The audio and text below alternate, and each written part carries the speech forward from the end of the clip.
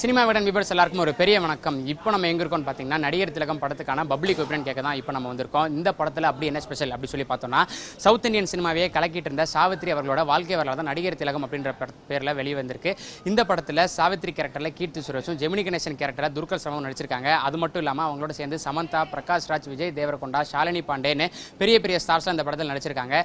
ஆரம்பத்தில் சாவித்ரி அவர்கள கீர்த்தி சுரேஷ் நடிக்கிறாங்க அப்படின்னு சொல்லி சொன்ன உடனே பல மிக்ஸ்டு ரிவ்யூஸ் வந்தாலும் கூட இந்த படத்தை மீதான ஒரு எதிர்பார்ப்பு ரொம்பவே அதிகமாக இருந்தது. அந்த எதிர்பார்ப்பை எல்லாம் இந்த படம் பூர்த்தி செஞ்சிருக்கா இல்லையா அப்படின்றத அவங்கள்ட்ட கேட்டு தெரிஞ்சுக்கலாம் வாங்க. ஜெமினி கணேசனுக்கு அதில் பெரிய வாய்ப்பு இல்லை, அதனால அது ஒரு சைட் போர்ஷன் மாதிரி தான் இருக்குது.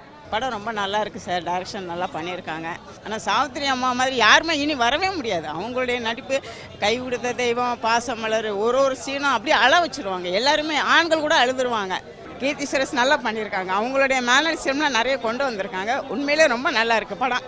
எல்லாரும் பார்க்க வேண்டிய படம். சூப்பர் படம் சார். சூப்பராக நடிச்சிருக்காங்க, நல்லா பண்ணியிருக்காங்க. நல்லா சூப்பரான படம், நல்லா அவங்க சாவித்திரியோட வாழ்க்கைங்கிறது இன்றைக்கி பல பேருக்கு தெரியாது. அவங்க பெரிய நடிகையாக இருந்தது. இந்த ஜென்ரேஷனுக்கு அவ்வளோ தெரியாது. டிவியில் சில பழைய பாடல்கள் போடும்பொழுது, பழைய படங்கள் போடும்பொழுது தான் பார்ப்பாங்க. சாவித்ரி நடித்த படங்களை பார்த்து அந்த ஜென்ரேஷனுக்கும், அல்லது சாவித்ரியோட படங்களை ரீரிலீஸில் பார்த்தவங்களுக்கும், இன்றைக்கி கீர்த்தி சுரேஷ் படங்களை புதுசாக பார்க்குறவங்களுக்கும் அதை ஒப்பிட்டு பார்க்கும்பொழுது ரொம்ப நல்லாவே இருக்கும்.